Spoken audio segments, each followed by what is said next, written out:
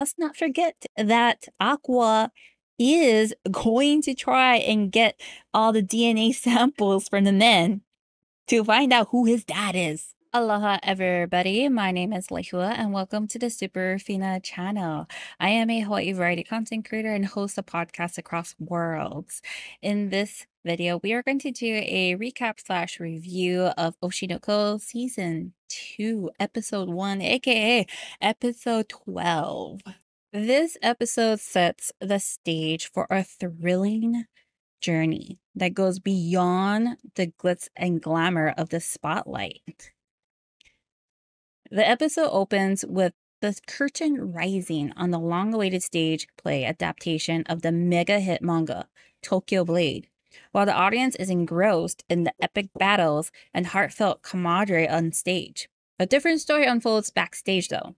Aqua, our protagonist with a hidden agenda, has secured a role in the play to get closer to the La La La theatrical company, his mother's former workplace. However, the production faces a major hurdle right off the bat. The original screenwriter, Goa, and the manga's author, Abiko, clash over creative differences. Go's revised script is rejected by the demanding Abiko, threatening to derail the entire project. This throws the production team, led by Sumiaki Raida, into a frenzy as they work tirelessly to create a script that satisfies everyone. We got some key players for this. So Sumiaki Raida, the lead producer, juggling the demands of the play and the clashing egos of the creatives. Toshirou Kindaichi, the shrewd director, using the outsider actors like Aqua to challenge the established La La La actors and push them to their limits. Goa, the talented but frustrated screenwriter, struggling to balance artistic vision with the author's approval. Abiko Samejima, the aloof and successful mangaka, known for her incredible work but also for her stubborn personality. The episode also introduces us to an impressive cast. We got Taiki Himekawa, the award-winning veteran actor from La La La, known for his effortless transformation into his characters. He was not what I was expecting because we first see him as the character in Tokyo Blade, and he looks very charismatic, like a true protagonist. However, as an actor, he looks average. He's kind of like that dark horse where when you first see him, he's got like shaggy hair, glasses, facial hair. You totally think he's like an average Joe, like a nobody. However, he has talent. Then we got Kanarima, Melt Narushima, Akane Kurokawa, and Sakuya Kamoshida. The supporting cast, each with their own ambitions, rivalries, and acting styles. Then we got Aqua, our protagonist, whose acting skills are yet to be seen, but whose true purpose lies in uncovering the truth about his past. Aqua is interesting in this because he is literally new to the acting compared to everybody else. However, they see potential in him and they really want to bring him in to create some competitiveness. And it's kind of similar to Taiki. Taiki has this ability where when he's acting, people want to match his level. And so he kind of brings out their potential, like something that they didn't think they had. And because they're feeling Taiki's energy, they're like, man, I want to meet this. I want to be great just like him. Like, I don't want to be outdone. There's like a competitiveness. And I think Aqua is going to be very similar in this aspect. Now, the episode provides a brief glimpse into the world of Tokyo Blade, the popular manga that has captivated millions. This high-octane battle manga explores themes of friendship, love, and sacrifice, setting the stage for its theatrical adaptation. Now, with this, I want to talk about what I guess I want to talk about what Tokyo Blade is about. So with Tokyo Blade, it seems like it's about two sides. One is humans, the other are demons, Oni, and it seems like there was some romance going on. Akane plays as the antagonist, and she was the failed love interest with the protagonist. And then something happens. There's a fight, there's war, and both Akane and Aqua play as the antagonist, right?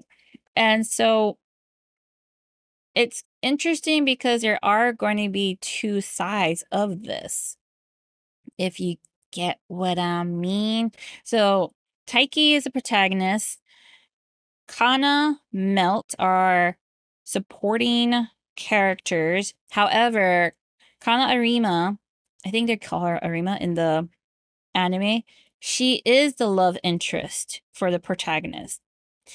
And then we got Akane, who is the main antagonist. She's the princess. And we got Sakya and Aqua acting as antagonists for her side and such. And I feel like there's also people who are going to be, what's it called? Fill-ins, supporting actors, second people. If the main actors can't, perform, then the second choice people will come in too. I think there's going to be like some dynamic going on in the play. So anyways, we got these actors playing as these main characters. And then we got the mangaka. Yeah? We have the mangaka who's kind of has an ego. Abiko, she seems like she's super shy, an introvert. However, she has the gall to say that she wants to revise the script. And what's interesting about this episode is that it starts out giving us like the background of the production, the movie, the play, and they're explaining that, we only have like 2 hours to do all this. And so it's not easy. It's not that simple to do a one-to-one adaptation, especially if you want to, have the characters express themselves. And so you got to tweak it a bit to make sure it fits in that time range. 2 hours. Like they even did a example for Akane's character, who's like the main antagonist. So apparently that character is pretty deep, has a lot of layers, has many facets. She's an amazing character. However, if they did one-to-one adaptation, then it would take about maybe 7 minutes to do one sentence scene. And with the adaptation in the script, it only took like 4 minutes. And so it's like, oh man. And Akane noticed a difference because she read the manga and she's like, I really like this character. And they're tweaking it to be different for the 2.5D production. And so she's like mulling over this, and Nako was like, why don't you just talk to them about it? And she's like, no, we can't do that. We're not supposed to do that. And Aqua's like, it's not like they can change it. Just talk to them about it so you can get some clarity. And she did. They explained like why they did it. And they also explained, we love the story too. However, we have to tweak it because if we want to make this production, we got to do what we got to do. And we're going to try to match it as much as we can. So there is some compassion. There is passion for this. There is some sincerity. However, we got the mangaka who's like, Excuse you? I think there's like some miscommunications going on because it totally seems like the mangaka is not really good at expressing herself. Like she's already kind of shown us how much of an introvert she is, especially with beautiful people. So she even like said it like I have a hard time talking to pretty people. And so it's almost like she already has a guard up. And because this story is like her baby, her manga, like the one that makes her name out there, she's very defensive of it. And to guard herself to anyone who has any response like negative, like quote negative, because it could be just, some comments, but she is so defensive, she'll view it as negative that it's very hard to communicate with her. And if y'all know what that's like, it's really hard to get your point across when someone already has their mindset. So it's going to be very interesting. It feels like there's going to be a whole dynamic with the mangaka and the production crew. And then with all this going on, there's going to be some clashing going on with the actors because things might be tweaked. Some might have like a spotlight while others don't have a spotlight. We will see. We'll find out.